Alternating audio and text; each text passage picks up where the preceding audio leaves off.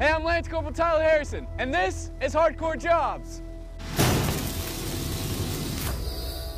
On this episode of Hardcore Jobs, we're going to step into the shoes of Staff Sergeant Best and see what it takes to be a Marine firefighter.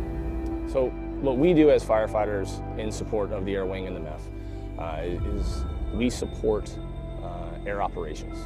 Obviously there being a lot more facets involved, but we are firefighters. Our main purpose is to make sure that we can create an egress through firefighting, pull the pilots out if a downed aircraft were to happen or mishap, and get them to safety and recovery. That is our main purpose. As far as the lessons that you take away is that it's nothing that you can take lightly. The training that we do is literally live fire. We can practice, spraying water, on air with, on concrete, but you can't control fire. The fire has a mind of its own. If it wants to go left, it's going to go left. If it wants to go right, it's going to go right.